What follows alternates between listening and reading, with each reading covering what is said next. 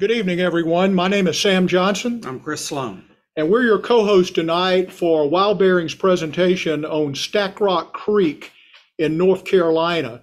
This is a series of fly fishing the Blue Ridge Parkway that we started a couple of years ago, and I think this is probably number 20 or 21 that we've done, Chris. Yeah, I feel like we've kind of covered the gamut, at least on the North Carolina section. So we're glad you're all with us tonight. We think this is a really good creek we're going to be talking about today, and hopefully some of you, I know some of you have fished it, and probably a few more of you will before it's over with. A little bit about the program as we get started. You know, if you do like what you see, if you would please, on our YouTube or Facebook or Instagram, like, follow, subscribe. Our sponsor tonight is Mojo Sportswear Company. Chris, you want to talk about Mojo? Yeah, I mean, Mojo's a great company, a great product, antimicrobial, doesn't stink, dries out really well, and just high quality product. We're pretty hard on our stuff, and Mojo is definitely a great product line.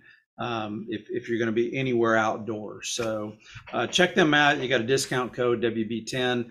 If you go to our website, it'll direct you to the Mojo website and you can place your order.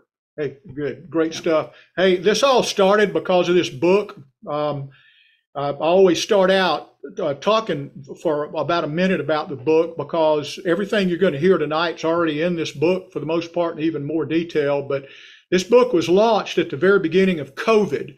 After about 4 years of writing. It's a first-in-class book forwarded by our buddy Mark Woods, who was the superintendent of the Blue Ridge Parkway at the time, who's a good buddy of ours, bamboo rod fisher, and just a generally good guy.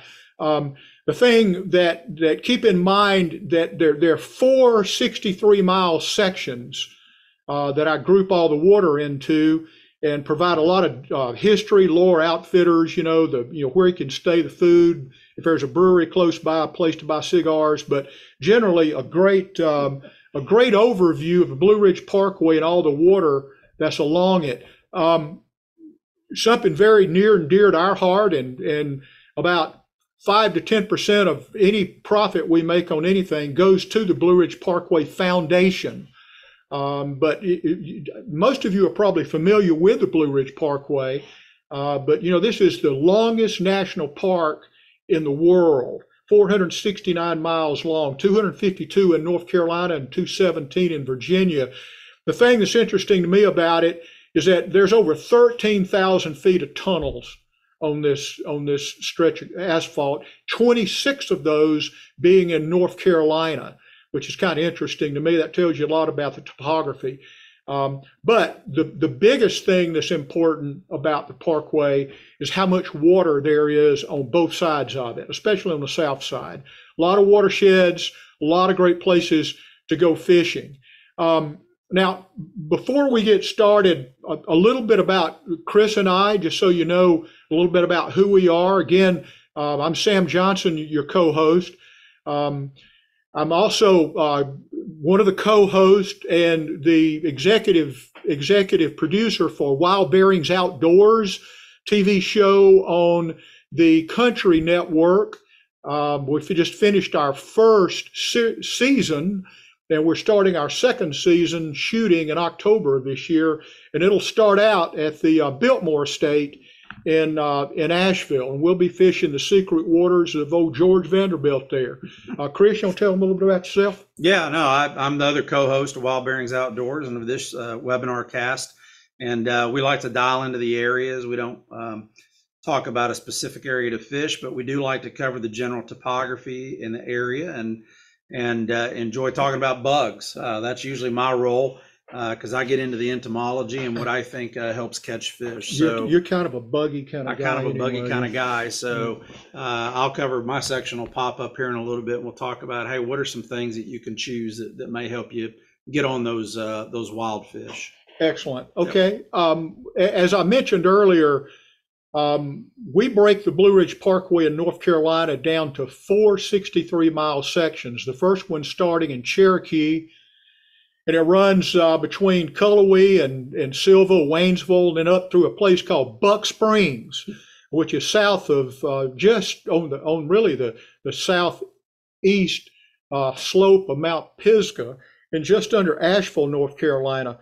And from Buck Springs, it starts out, heads up through Asheville, just under Mount Mitchell, and up through Spruce Pine, about around Highway 80 is the second section of the Blue Ridge Parkway that we divide the water into. And then from Spruce Pine, or Highway 80, it picks up, runs up through Linville, on the south side of Grandfather Mountain, and then right almost through Blowing Rock and up to a place called E.B. Jeffrey State Park, where it picks up the last and final leg in North Carolina, and then runs up to the state line right under Galax, Virginia. Huge amount of water all along the Blue Ridge Parkway. If you're interested in exploring it more, we certainly encourage you to do that. Get up and just drive it, looking under bridges and culverts, and look for those wide spots, and get out there and chase those trout, and you'll have a great time. Chris, you'll talk about how we're going to kind of divide this up tonight? Yeah, I mean, we'll go into some regulations, permits, licenses. We'll focus kind of 30,000 foot on the area, the map, some images. We're going to talk about Stack Rock and Andrews a little bit. We'll get into some bugs and some gear. What do we fish with? Which we're bamboo guys, and typically that's what we have. And then we always like to point out some of the local outfitters. Those are important folks that their livelihoods depend on the area, and we always like to highlight them. And then we'll get into some Q&A at the end and address any specific questions that you may have. Absolutely. And I'd like to also make it clear, Chris and I are not guides. So right. Don't email us and ask if you can book a trip to us. We're just fly fishers like most of you. There may be some guides on there tonight, and we hold you guys in high esteem, because if anybody knows the rivers and creeks, it's you, because you make a living taking people fishing. We don't. We just go out and find these as best we can, and enjoy them. So hats off to all the outfitters out there. Okay, let's talk about Stack Rock in general here. What you're looking at is the North Carolina trout mount that's on the DNR website. And what you're looking at the top up here is Stack Rock Creek and Andrews Creek that I've circled, which is just go back up there. It's just a tributary of Wilson Creek running through the middle. All of this red water is catch and release, artificial flies and lures only. The blue is wild trout water. Down in the bottom down here, these little black areas, this is a delayed harvest area. Now, this is not going to be in the area we're talking about tonight, but it's in the general watershed that we're going to be talking about. And so we show this for one reason, just to make sure you know the regulations, because I've had some people question me on Andrews Creek that is closed, you can't fish it. That's not true. It is catch and release, but there's a lot of water to be fished here. This is Grandfather Mountain. This is the south face of it. Gives you some indication of how much water to fish is just in that around roughly 10,000 acres that you're looking at right there. Chris, you want to talk about permits? Yeah, I mean, you got 10-day passes, you got your annual passes, and lifetime. There's resident and non-resident. Of course, we're non-resident, so we always have to pay a little more, which we're perfectly fine with, because North Carolina does a great job. Yeah. I think Georgia does good, but North Carolina does great. And so kids under 16, no license are required. And if you're a senior, then you get a price break. So very important. I'm sure there's veterans discounts as well. So. There are. And, when you compare with like Tennessee and the cost of permitting up there and licenses, I think North Carolina is a real value. It is a value. When it comes to the amount of fly water you've got. Yeah. Okay, we're going to talk a little bit about the overview of the area right here to give you a general idea. We're going to walk through this watershed with you and kind of show you the way it all fits together. running right through the middle of this central area here. You're looking at about roughly 10,000 acres, about 16 square miles under the Blue Ridge Parkway right here and Highway 221. And running right through the middle of that is Wilson Creek. That's the main watershed coming off the south side of Grandfather Mountain. This is Grandfather Mountain right here, and this is the peak up here. As you come up, you got Linville and all these little towns over here, but this is the main flow coming off. Now, here's the tributary system. The one we're going to be fishing tonight is a little creek called Stack Rock Creek. Its main tributary is a little creek called Andrews Creek that's coming off the side of it over here. And I'll give you a bigger version of this later with a lot more detail. The next tributary going into Wilson Creek, which is also fishable, albeit smaller, is a creek called Little Wilson Creek. And it's a good little creek to chase fish on. You also have Buck's Timber Creek, which I've nearly been snake bit several times on up there. A lot of timber rattlers that I've come across up in that area.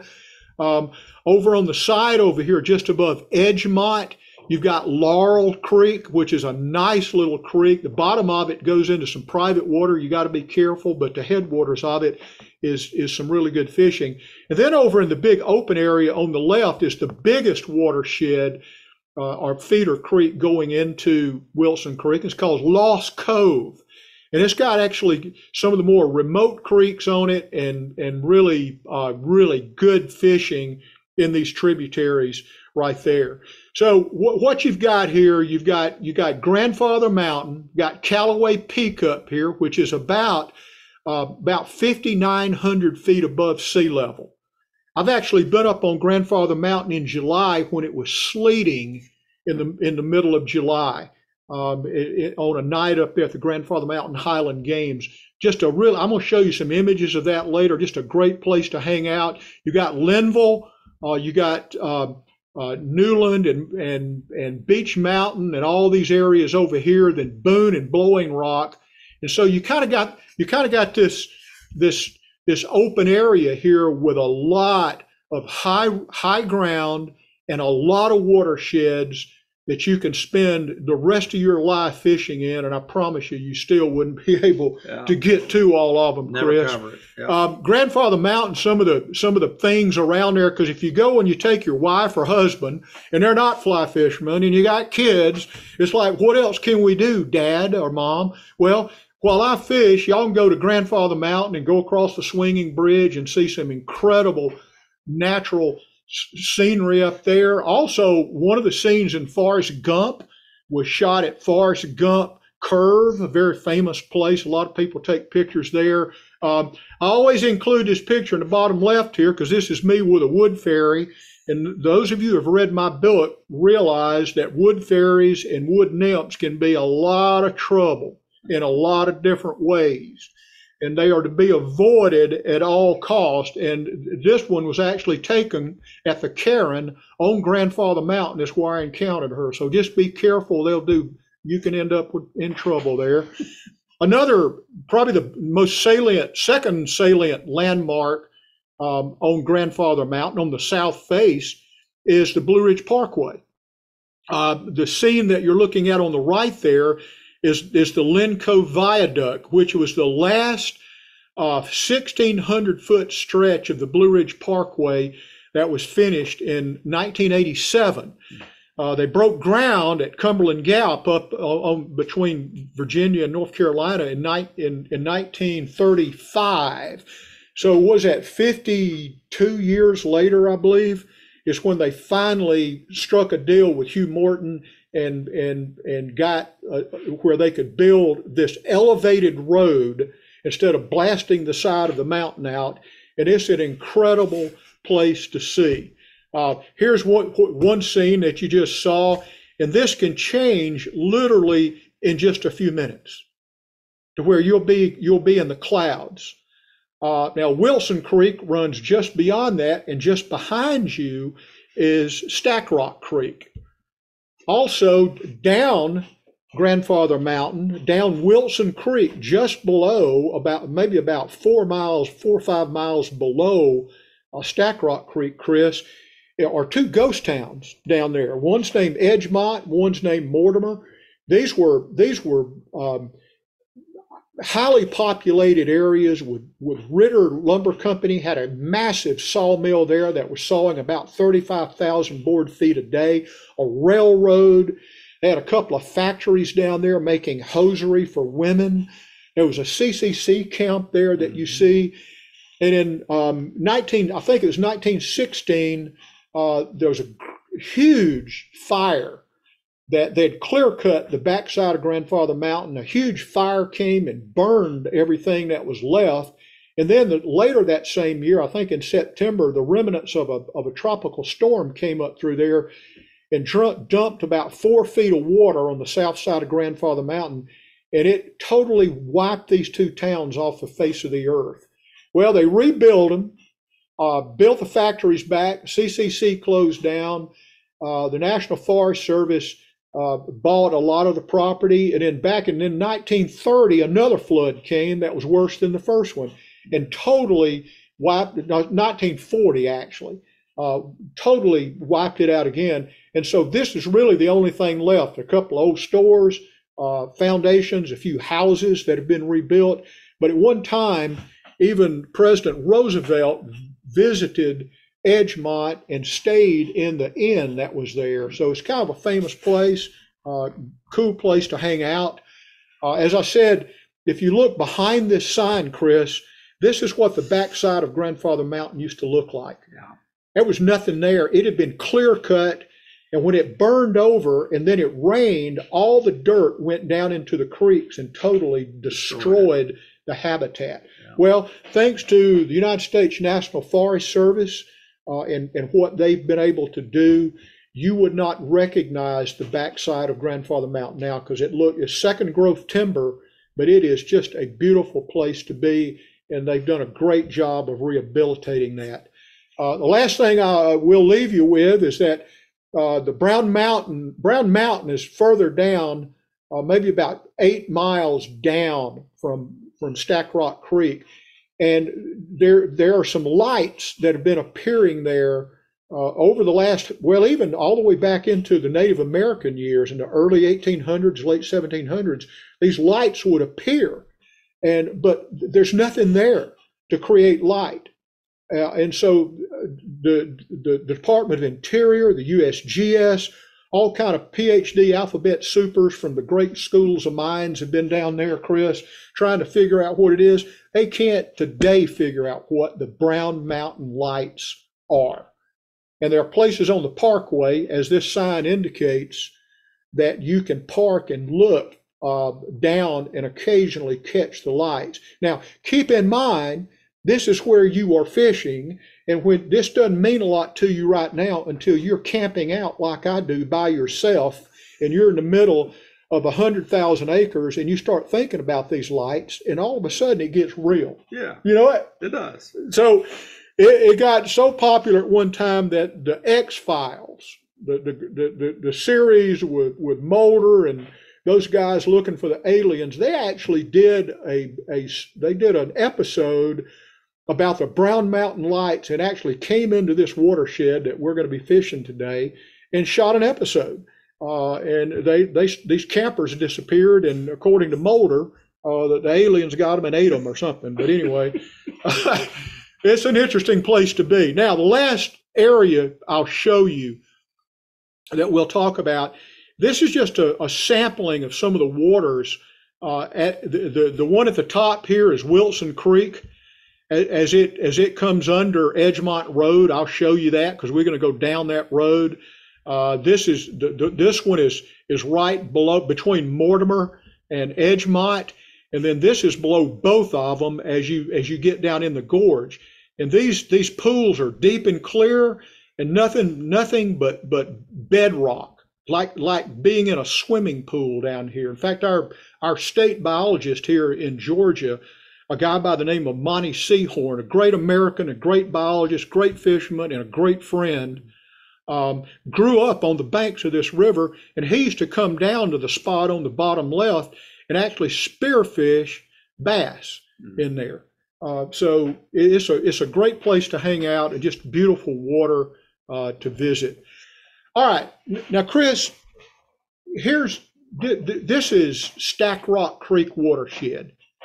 As we're going to go over it. Now, I have dulled out Wilson Creek and Little Wilson Creek over here, and the only thing in blue is Stack Rock. Now, this is Grandfather Mountain. This is McRae Meadows over here, where they have the Highland Games and the bagpipers and all that stuff going on. The yellow line here is Highway 221, running on the south face of Grandfather. The white line right above it is the Blue Ridge Parkway.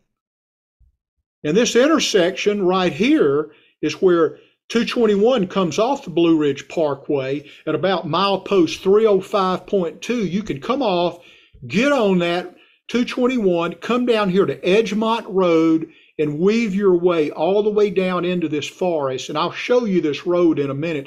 And it crosses all of these creeks on its way down. And you can see the headwaters of these creeks all the way down.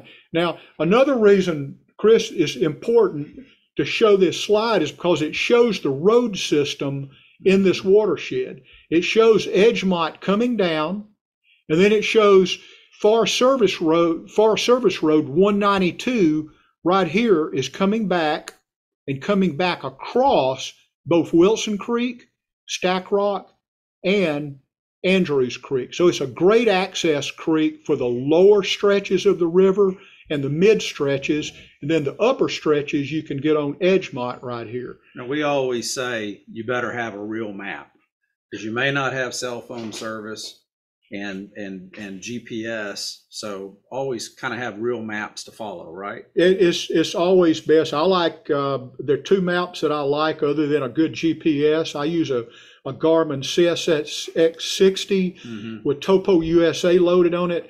But really my go-to map that I like best is either a USFS or USGS Topo Quad of this particular area, or a National Geographic map, which is a vector map that layers in everything from satellite imagery, Topo Quad, USGS, and then highway maps. And we're not showing anything here that's not on a map. This is Google Earth you're looking at here, folks. So. And you can drill right down to the stream level on this. I mean, I can drill right down to a culvert level and show you. All I've done on this is highlight the river flows, the water flows, where you can see those better.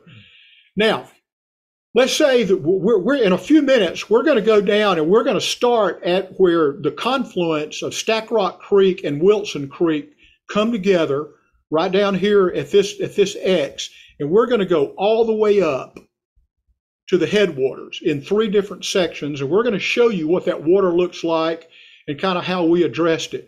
And then we're going to come back and we're going to pick up where Stack Rock Creek and Andrews Creek comes together.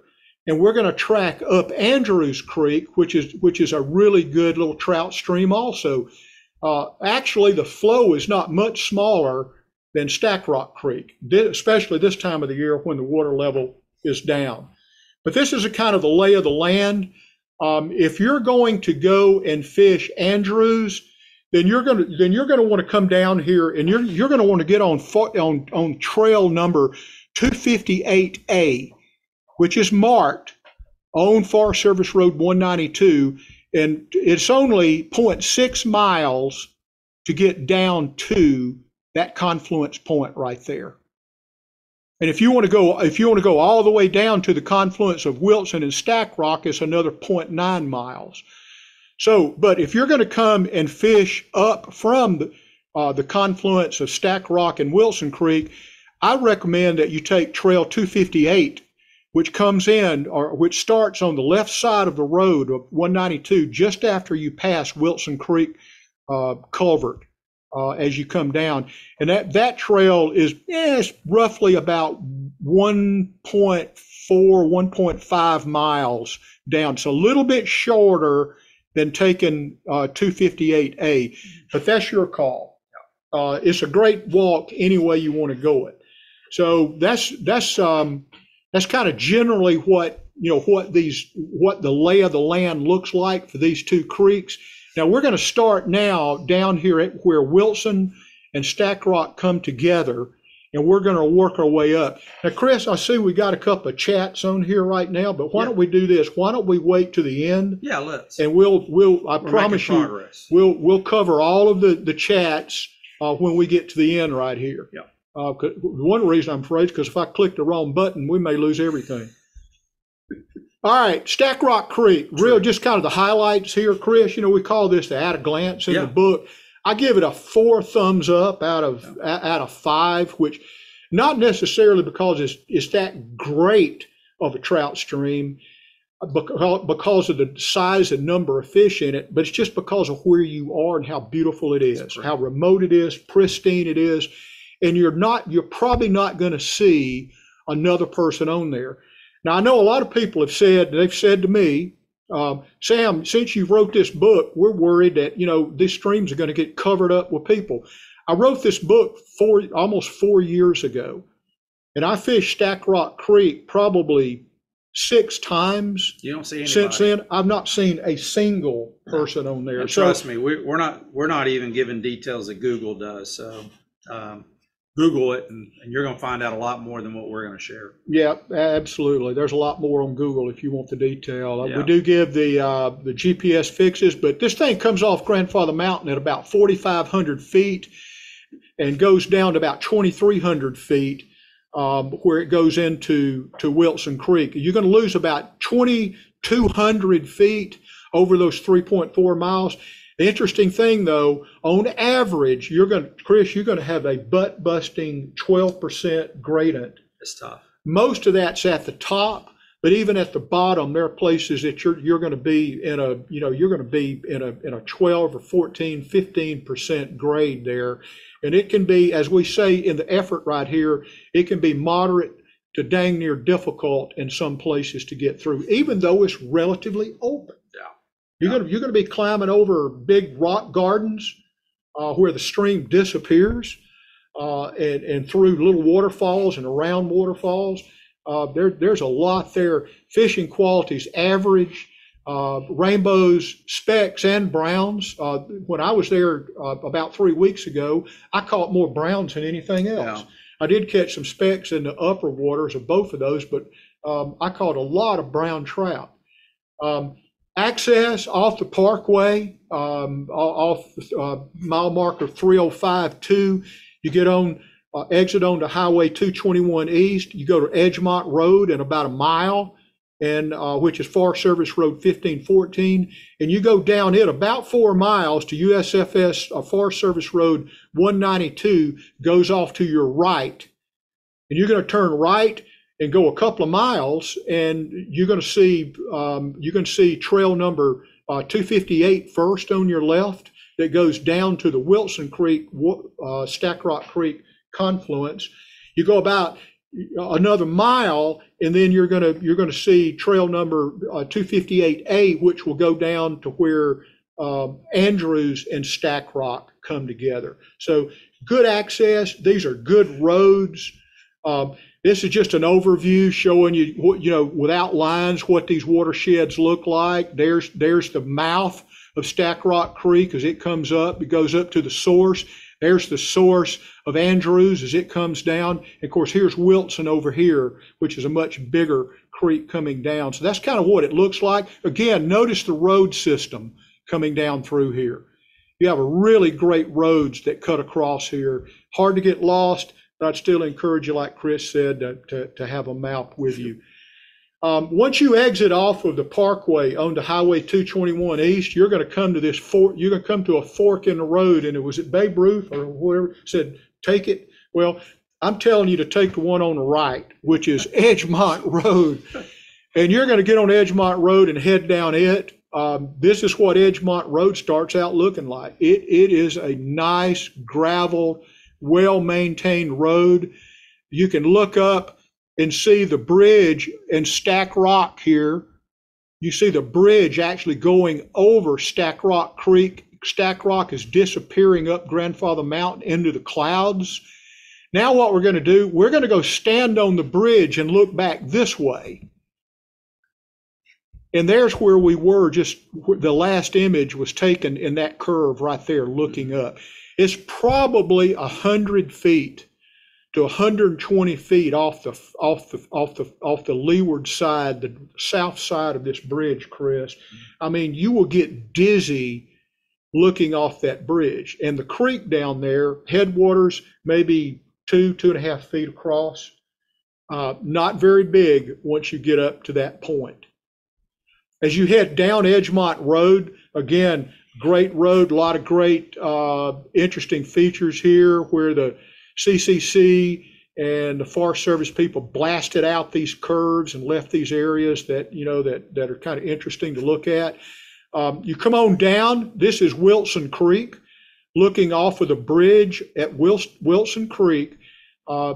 It could just as easily be named Stack Rock, because Stack Rock doesn't look a whole lot different than this. The question is, how did these rocks get stacked like this? Yeah, it goes back to some of the flooding, right? It goes absolutely back to the flooding that came through here. The water level was probably 20 feet over this, and it was taking 8 and 10 ton boulders and rolling them down the stream like bowling balls. And stacking them up. And so you get into these areas, both on Wilson Creek and its sister creek, Stack Rock Creek, that literally the creek will almost disappear into these stacked, I call them rock gardens, and would disappear in some cases for 20 yards at a time. You can hear it down there, but you can't see it. And then all of a sudden it'll pop out of the bottom of it like it's doing right here and take off in a stream form again. But this is what would take time fishing a lot of these creeks on Grandfather Mountain, is that nearly all of these creeks have these rock gardens, and you have to negotiate yourself over these or around these. And some of these can get pretty difficult to get around. Now, as you come down and turn right on Forest Service Road 192 and go about 1.5 miles, you're going to cross Wilson Creek. I think this is either Wilson or Stack Rock. They both look the same to me right here. I think this is Wilson though. This looks like a Quonset hut, just sitting out over the creek. And I told one guy one time this picture, he said, what is that? I said, well, the Forest Service builds this for the trout to get in the summer so they won't get hot, so they won't get sunburned. Yeah. And the trout hang up in there and you can go in there and catch them really easy. Yeah. He said, really? I said, no, not really. The road is actually up here. This is actually one of the new design culverts that the Forest Service, the DNR, all these people are building, National Park Service, in order to let these fish migrate without being encumbered in a pipe or a drop or something like that. All you Trout Unlimited guys and gals, I mean, you know what this is. You've seen this, had programs about it. A lot of the creeks and rivers in this part of the country have these types of culverts. And they really are good places to fish. I mean, I'm not just posing here like to take a picture. I mean, there's always some fish over here lined up on the side over here and above it coming in. As you get to 258 Trail and start heading down to the confluence of Wilson Creek and Stack Rock, this is what the trail looks like for the most part. And I took this picture particularly because of the turkey toe that's on the side here. It lined both sides of the trail for about 1/4 mile, and you just felt like you were in like Dorothy and Toto, going through to the Emerald City. It was just one of the most beautiful scenes that I'd seen in a long, long time, and I thought it was worth putting in here. But this is the trail going down to the confluence. And so that trail comes off the road right up here. It goes down along Wilson Creek and then parallels it down here closer and farther away down to this funny looking little point right here. The way this thing kind of curves in, you got Wilson Creek kind of snaking in here. You got this ridge that's maybe 150 yards across, long, and then on the other side of it is Stack Rock Creek. It takes a sharp dog leg to the left, and bang, there's Wilson right there. You actually see a drop pool right there. This is EarthSat satellite from Google, that we drilled down on. But anyway, the reason we wanted you to see this is that it graphically shows the confluence of these two creeks, and it also shows the topography, which is not enhanced. This is a gorgy area right here with walls up to, like 40, 45 degrees in portions of this coming down here. Very exotic place to fish. And I know a lot of people, one of the arguments about writing or talking about these creeks is that, well, if you do it, everybody's going to go. No, they're not. Mm-hmm. They are not going to hike a mile and a half down into this gorge, work their butt off to catch 6-inch fish. They're just not. Right. And I think a lot of the research supports that. Sam, what do we say about rain and thunderstorms, especially on this type of topography? If you're fishing, and I can tell you this from experience on Wilson Creek, the next watershed over, but it looks just like this. If you hear rumbling and thunder and flashes of lightning, and the top of the cloud is covered up in clouds like Mount Ararat, in the Bible, hey, I don't think it's God up there getting ready to rain wrath down on you, but it's probably a thunderstorm. And you better pay attention of what's happening upstream. And if you see birds flying, if you get a rushing sound coming and echoing or down the creek down here that doesn't sound quite right, if the hair on the back of your neck stands up, you better run like hell, because I didn't, and I barely got out of the water in time before a 4-foot wall of water came down and would have taken me down to probably the James River on the bottom down here. But that's a good question, Chris. This area is very prone to flash flooding. It has historically, and I'm sure it will again. Take a friend. Yeah, always take a friend with you and let people know where you are. This is the last time I was there. This little rainbow up here, first fish I caught in this pool right here is probably the biggest fish I've ever caught in Stack Rock. This fish was about a 13-inch little rainbow, pretty little fish. And I thought that, if the day's going to be like this the rest of the day, it's going to be a great day. But anyway, this is what the water looks a lot like. A lot of rock gardens, a lot of nice runs and runs down into these big pools, like this one right here.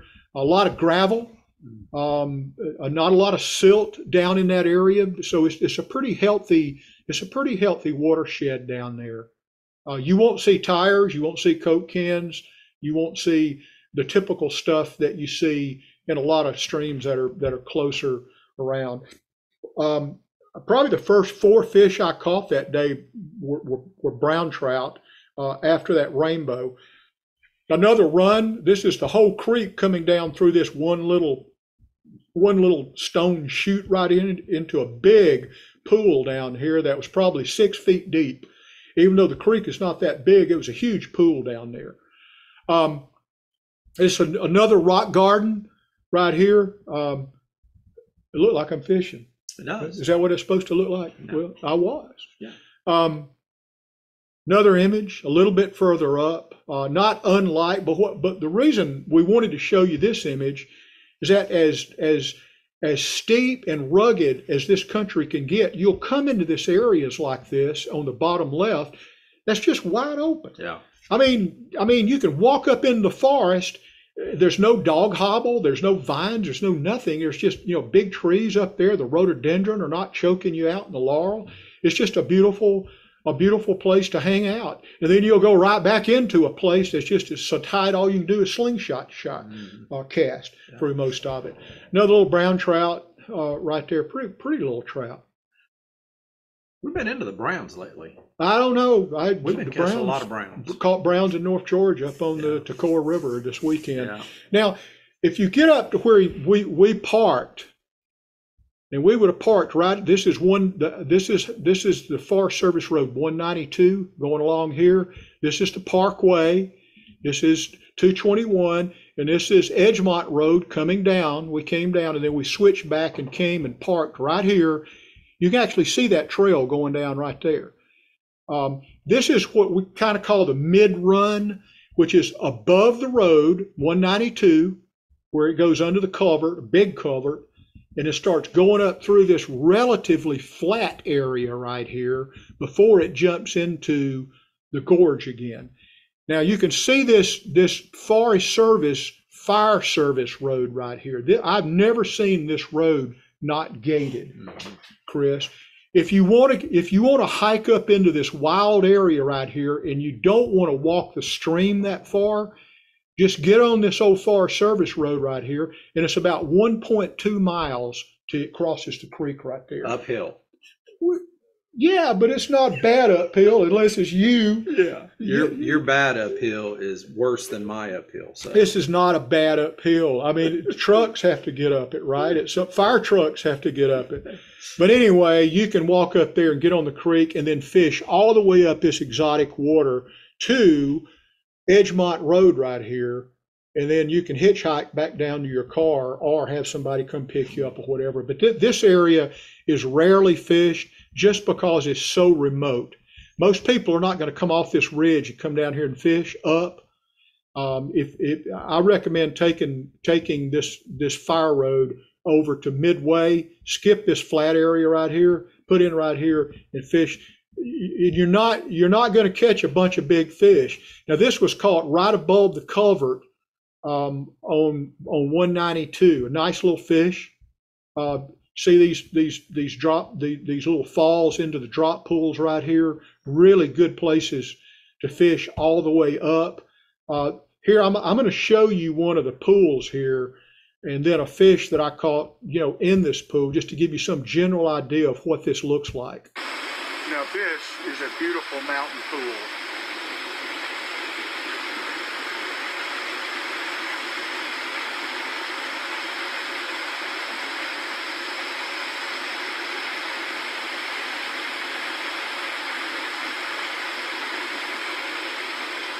I think I can sneak up on a trout there. And you know what? We did. And there he is right there. This little rainbow, just a pretty little rainbow right over there.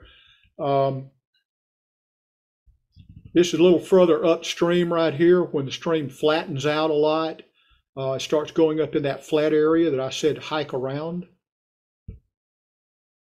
which takes you up to the headwaters here, up to the bridge on the Blue Ridge Parkway right here. Again, this is Edgemont Road, access road coming down this, 221.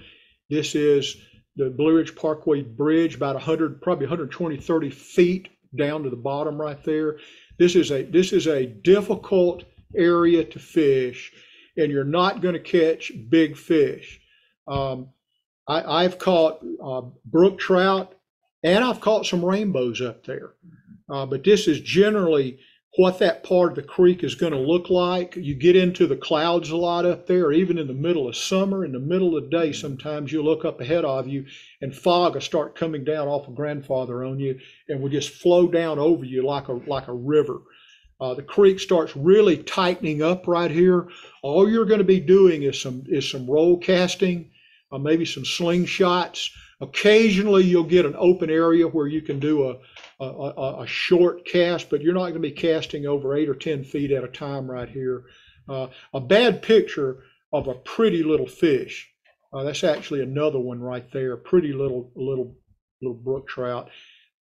This shows the creek coming down in a run right here in a crevice in the rock. This is the entire creek coming down into this little drop pool right here. And those are the kind of places you want to sneak up on and fish. Stay low, stay below a 30-degree azimuth, slingshot it in there, roll cast it in there, stay as low as you can. Don't disturb the surface. And more than likely, I guarantee you if there's a fish in there, they'll hit whatever bug you throw because they're just hungry as hell. But this is very typical of what it'll look like. The only reason this is open is because the flooding has scourged it out, taken all this topsoil off these rocks in this open area, and nothing can grow there. But you get right there, and it's about 6 feet across. Now, let's talk about Andrews Creek. As it comes together, Chris, with Stack Rock about 0.6 miles down the trail. You're gonna come down here and get on that trail. If I can get my cursor going there. Let me go back here. Hold on a minute. I want you to see. Well, my cursor froze. But anyway, you got a general idea of this. We've seen this slide before, but you should know where you are. We're going to go down to that point, and this is a steep creek also, although it's not as steep as Stack Rock. It's about 11% grade. If you fish from the mouth to the source of it, you're going to gain about 1,500 feet over 2.6 miles roughly. I do give it a 4 thumbs up just because it's a fun place to fish. Very small. It is not a big creek. Although where it comes together with Stack Rock Creek, and you'd probably agree, Chris, these creeks are basically the same size. Yeah. Now, and we'll show them how they come together, but they're basically the same size creek. Average fishing, rainbows, specks, and browns, same way of getting in there. Great place to fish. Here's the lay of the land. Here's the confluence of Stack Rock and Andrews. There's the source of Andrews coming down this gorge right here, and of course Stack Rock's coming up and then going over to the bridge over here. But that's generally what it looks. We're gonna start right here and work our way up Andrews, off and go under the Forest Service Road 192 access road right here, a really great road. Now this is another video. I'll show this video that shows these two creeks coming together, Stack Rock and Andrews. And as you'll see, they are not big, but they fish well. Okay, what we've got here is the confluence of Andrews Creek and Stack Rock Creek. And here's the pool they're both flowing into right here. Just a beautiful mountain pool. I think I'm gonna have to jump in there. And then you can see the two creeks coming together.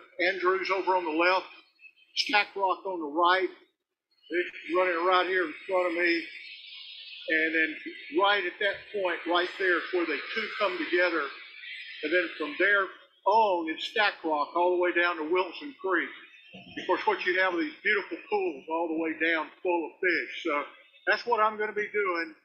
We're going to go after it, and we're going to catch some of those trout. All right. Well, as we start up from that confluence, this is generally, what that watershed looks like down there. A lot of rock, a lot of areas you're going to be climbing up and over, but not that steep on the bottom area there. A few rainbows down in there. These are not big fish. These are 6-7 inch fish. But what impresses me, I mean, look at the size of that humpy right there. That's as big as his mouth is, and they'll hit it. They'll hit a size 12 if you throw it in, or they'll try to eat it. They'll try. So these fish are hungry. Be careful with them. Always make sure you take care of them. Use barbless hooks. Wet your hands, release them. This time of the year, as it starts really warming up like it is right now, probably best to lay off of them. Let the water cool off. Although this water comes off over 5,000 feet, it's pretty chilly. It stays in the low 60s most of the year. It may get low in water, but the water's pretty cool. Yeah. But it will be, and I'll stress this, it would be what my great friend Pat Patilla used to say in our Trout Unlimited meetings. If the water was really clear, he would say, Sam, it was gin clear. That's pretty clear. It's clear. That's clearer than water. It's clear. And this water most of the year round is gin clear, which means these fish, these are wild fish, they can see you coming for a while unless you stay low and you're pretty darn stealthy. And even with that said, there are times that you'll throw a bug in a drop pool and you'll miss that fish. You want to have a little bit longer leader. Yep. And a little bit more tippet, right? Yep. To try to, be as elusive as you possibly can. You really do. You want to get as far away as you can. Yeah. But what impresses me, Chris, about these wild fish and how hungry they are most of the time. There have been times I've missed a fish 3 times. That shows you how bad a fly fisherman I am. I throw it in the drop pool. He bangs the crap out of it. I miss him. I throw the same bug right back to the same spot. He bangs it again, and I miss him. Okay, I wait. I do the right thing. I wait 30 seconds. I roll it up there this time. Bang! He hits it again, and I miss him. Right. And after I say a few special management words, I throw it one last time up there, and I'll be darned if he doesn't hit it again. Yep. Now, I'm convinced in a drop pool that's no bigger than this desktop we're sitting at right here, there's not 5 or 6 trout in there. Yeah, there's not. Especially if it's a brown trout. He's the only one in there, more than likely. Yeah. And even if it's a rainbow, there's probably no more than 2 rainbows in there. But the point I'm making, you'll be surprised sometimes how elusive these fish can be, and you'll get lucky to get 1 strike, and then you'll go back a week later, same hole, and I'll be darned, they'll hit it 4 times. Yeah. I can't figure that out.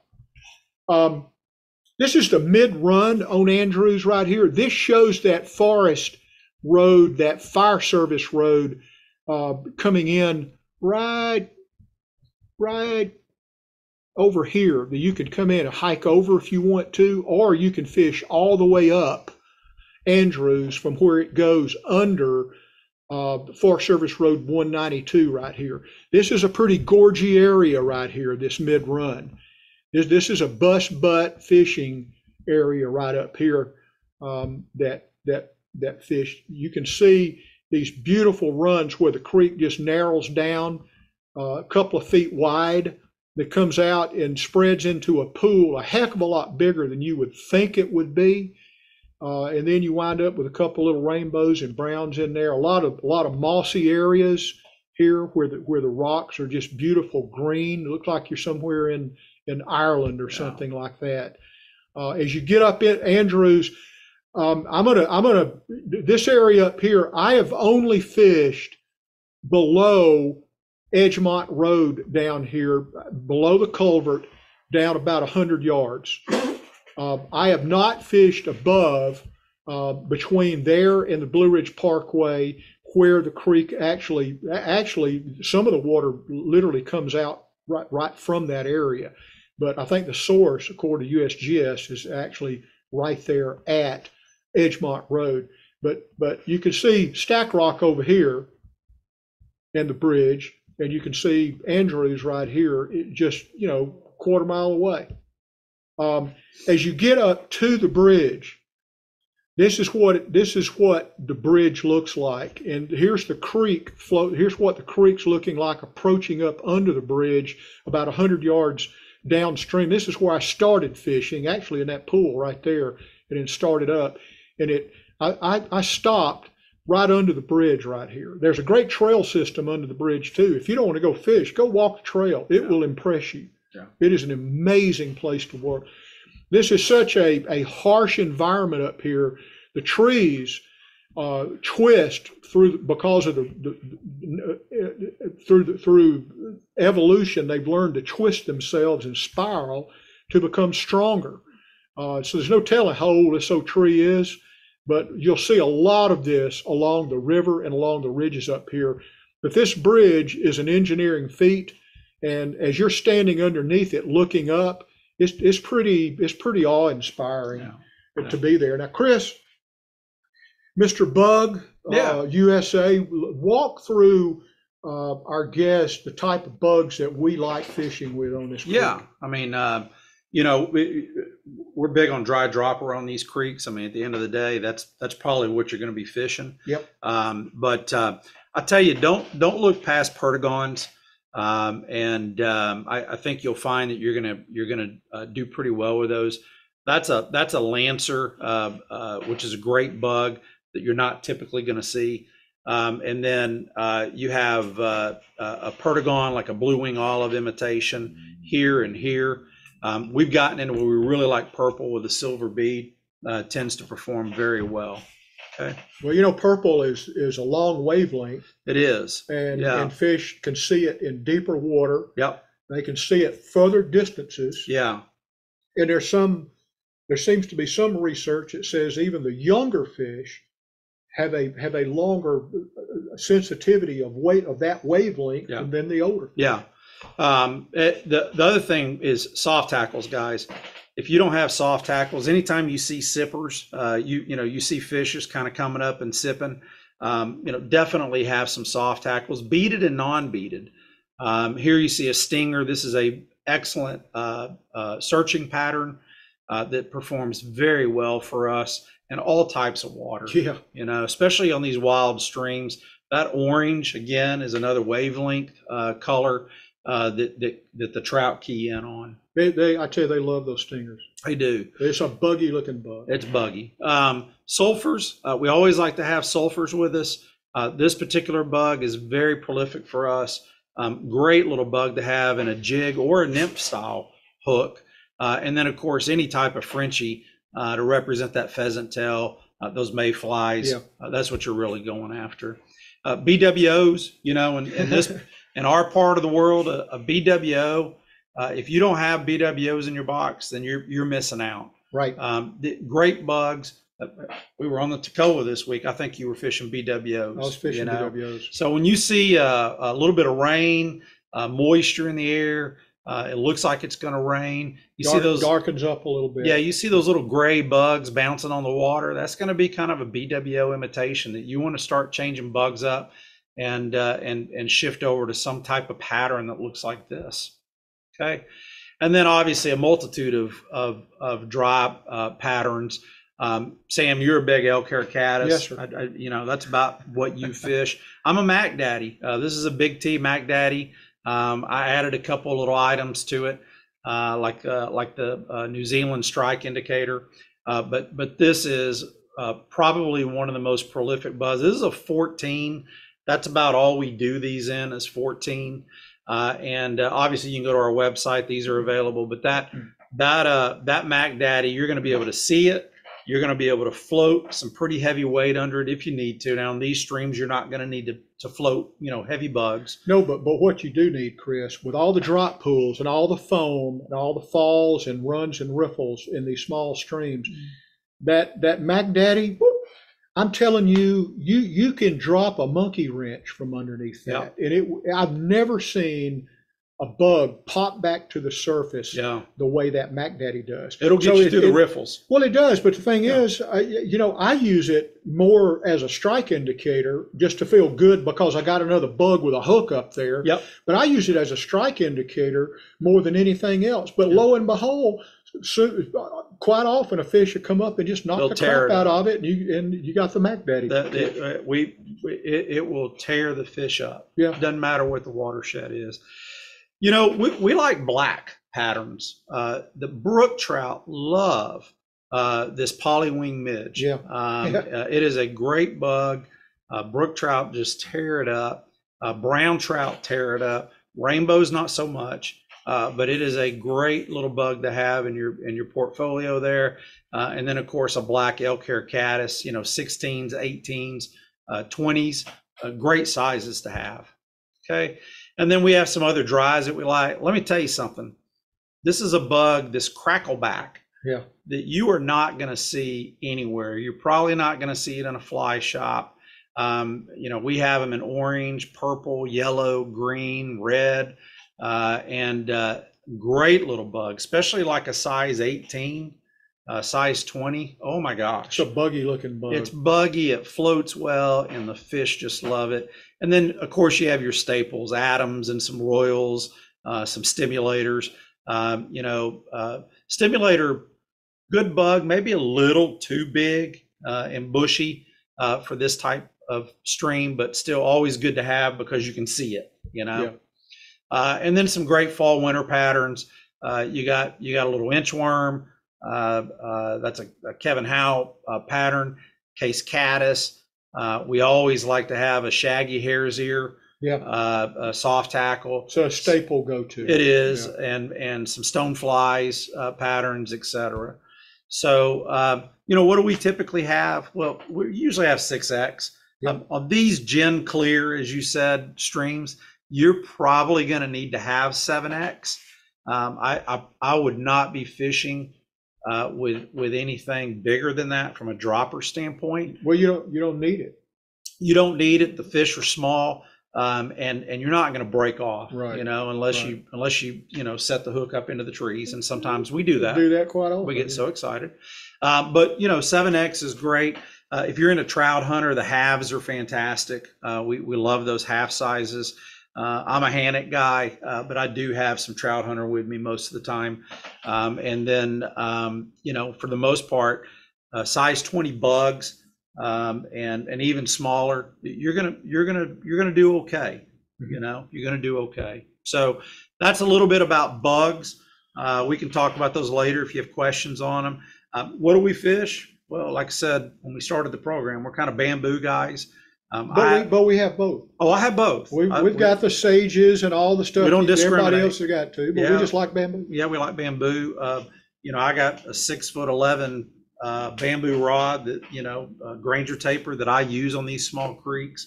They're a lot of fun to fish with, and they get you around those trees and everything. Yeah. What do you fish with? Well, my go-to is a 7.5 foot F.E. Thomas 4-weight, and I just built that a 6 foot 2-weight. Yeah. That I had a graphite 6 foot 2-weight that I fished for many years. And I wanted a bamboo, so I've got a 6 foot 2-weight bamboo 3-piece now. That's a Granger taper, and it's like it's a slick rod. It's slick. Yeah, it's really nice. But nymphing, these are great streams to nymph. I mean, you can nymph these easier than you can fly fish them the way we do, I think. You're just reaching out there and dabbing those bugs behind rocks and Tenkara rod. Tenkara, all of that works well. Fantastic. So knock yourself out. I mean, it's good for all of those. Yeah, absolutely. All right. Well, where are we going to stay and where are we going to eat? I mean, the most important pieces of this. This is the most important thing to me. At my age in life, these are the most important things. Where am I going to stay? Well, we're not camping, we'll stay at Valley Cruises at the Valley Cruises Conference Center, or Linville, the Pixie Hotel, or one of my favorites, which is the Panola Inn, which also has campgrounds behind it. If you want to camp with bathrooms and showers, so you can do either one there. But if you want a pure camp and you're just going to go camp, Fosco, in Fosco, which is over on the Watauga River on the north side of Grandfather Mountain, is Grandfather Mountain Campgrounds. And really nice. The river runs right through the side of it, so you can camp and fish right there on the Watauga River. In Panola, at the Panola Inn Campgrounds, which was I just mentioned that. And then almost anywhere in the National Forest Service on Grandfather Mountain, you can camp. And there are already tons of campsites there that are primitive camping that have become perennial campsites for many people. So if you want a primitive camp, you can camp right there on the creeks or right there on the road and have good access and everything. If you're not going to cook your own food, Tyne Castle on the north side of Grandfather, you got Bella's, and you've also got the Highlander Grill, and you got the Peddling Pig. Well, what's famous about the Peddling Pig, Chris? I don't remember. Yeah, you don't remember. Well, it just so happens for those of you who talk a lot, For those some stuff just goes right through. I know way too much about stuff that really don't matter, but this is important. You need to know this. If you've ever fished the Watauga River, either up in Tennessee around Elizabethton or Wilbur Dam or any of those big watersheds up there, but if you've ever fished the Watauga River coming off the north side of Grandfather Mountain, it actually does not come off of Grandfather Mountain. It comes out of a little pond sitting behind the Peddling Pig barbecue place. It's actually a culvert. Well, it comes under the road under a culvert, but actually flows in a culvert under the Peddling Pig. So anyway, now I do remember that. And this is also the same place. You can stand in the middle of the road in Tyne Castle and you can throw a rock as hard as you can to the right, and you'll throw it into the Watauga watershed or headwaters. If you throw it to the left, you're going to throw it into the Linville River watershed. Now, the interesting thing there is very few places anywhere I know that two major watersheds source that close together, where one, which in this case, the Watauga, flows and goes north and goes into the Gulf of Mexico, and the other river flows south and goes into the Atlantic Ocean. Really? Yeah, the Linville River goes into the Atlantic, and the Watauga goes into the Gulf of Mexico, and they source up across the street from each other. Crazy. So that's worthy of sitting there at the Highlander Grill, drinking a beer and thinking about. Yep. Okay, and then also Banner Elk, you got a great place to eat there, the Lodge, and Panola Pizza Inn. You got some really good places to eat and stay there. So, you know, there's no excuse not to go. Local outfitters, these are three that we think a lot of. You got Boone Fly Shop in Boone, right downtown, sitting right in the middle of all the good breweries. So you go buy flies and drink a beer. Yep. You know, Fosco is sitting in Fosco there on the main road, sitting on the Watauga River, or right in front of the Watauga River. So the great guys, owned by the same folks, I do believe. And then in Hickory, you got Dave down at, and I know that's a little further away, but Dave in Castor's Fly Shop is a good friend of ours. And you say, well, Sam, there's a lot of other fly shops around there. Well, there are, but they don't sell my book, so I don't put them on the slide. That's all I can say to that. Now, one last thing before we get into the chat and answer questions that any of you might have, please, if you do like what you see, like, follow, subscribe to us. We are archiving all of our programs on Wild Bearings Outdoor TV network on YouTube, as well as this series that you're watching, the 18 or 20 that we've already done are archived on there, of all kind of other rivers, streams, and creeks. Visit our Mojo friends, 10% discount. All right, folks, we've enjoyed being with you tonight. Hope you visit these and other watersheds in that area, and hope that we see you on a stream sometime and do some fishing together. Have a great evening. Good night.